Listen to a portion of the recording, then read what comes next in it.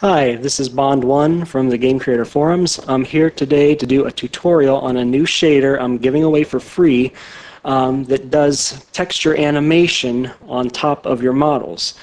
If you have the Metro Theater model pack, which I made, you'll know there's lots of animated effects in that, and that's all done with a shader. So I'm releasing a customized new shader that you can use to do this type of animation on top of your models. So let me pop over here to Max. I'm also going to give away 2 television models here to showcase the effect. What I'm going to do is use the shader to display an animation on the television screen. Okay. I'll pop on over to Dark Shader here and show you what the final effect, what we're trying to achieve. Now this shader I'm releasing is called Diffuse Sprite Atlas Template. And what this shader will do is display a sprite animation on top of a model or a portion of a model. So let's, I've loaded the shader into Dark Shader. Let me load in this television model. Let me turn the grid off. You'll see it's black right now because I haven't assigned it textures yet. This is that old TV. This shader uses 2 textures, really easy. It uses a diffuse texture, a D texture, and a sprite texture, which is an I texture. So let's load in the diffuse texture. You'll see that there we go, there we have our TV. And what I'm going to do is display a animation of like static snow, like a no signal on a TV. So let's go over here, load in this static animation, and there we go. That's the final effect we're achieving. Really, really cool. That would look really cool in a game. You see you got the TV with the animation on it. So what I'm going to do now is I'm going to show you how this shader works and how you can customize it for your own use in your own games. So let's pop on over here to Photoshop and I'll show you the textures. The first texture is just simply the diffuse texture. This is the television texture. You'll see here's the UV layout. And what this shader does is it uses 2 textures, the diffuse texture and the sprite animation texture. Now you'll see here is the zoomed in, the TV sprite texture animation. It's arranged in a 4x4 grid. For this particular animation, uses 16 frames, and it'll play on top of just the television screen like you see here.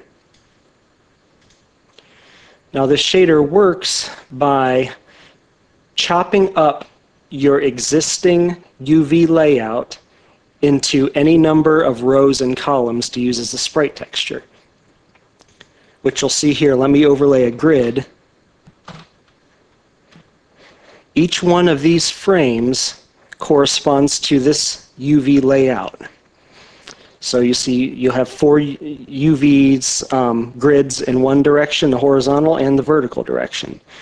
Now it displays a sprite animation by, you see the snow animation only covers the portion where the screen is. Everything else is black. That masks out the animation on the other portion of the model, so it only displays on the screen and not everywhere. Okay, now let's go over here to Dark Shader. Let me explain what these values do. I've exposed all these useful values as user interface sliders in Dark Shader, so you can edit this animation however you want. You have full control over how it works.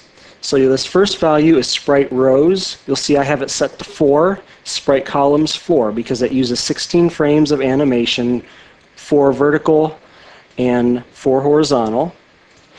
You'll see the next thing here is frames per second. You also have full control over how fast this animation plays.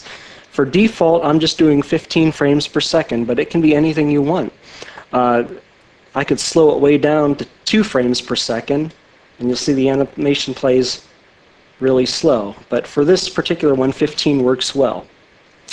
This next value here, loop time, you won't have to touch that much. You can just leave it at the default value of 100 is good for it. What this does is this shader makes use of a value of time to animate the texture. It uses a timer. What happens, what this loop time does is it's set to 100. Every 100 seconds it resets a timer. If that didn't happen, the time value would just get larger and larger and larger, and that can lead to artifacts in the animation. So it needs to reset itself. I have it set to reset itself every 100 seconds. So that's a good value. You can leave it at that without any problems at all. You won't have to touch this. But just one other word, this timer is not the same as entity timer in FPS Creator. This is totally shader based. This works on your graphics card. So it has nothing to do with FPS Creator. But anyway, enough of that. You can just know that you won't have to touch loop time that much. You can just leave it at 100. That'll work fine for any animation. These last two values, you don't have to touch either because these are pulled from FPS Creator. Ambicolor here is your ambient light color. That's automatically pulled from FPS Creator. Surf color is your light color in FPS Creator, the lights you place in your level. And let me just say one thing, you don't have to touch this either because this is automatically pulled from FPS Creator, but let's just alter this for fun. Right now this assumes that the model is under a bright light. Let's tone this way down. Let's say this is in a dark area of your map. So let's lower this value to like 0.2.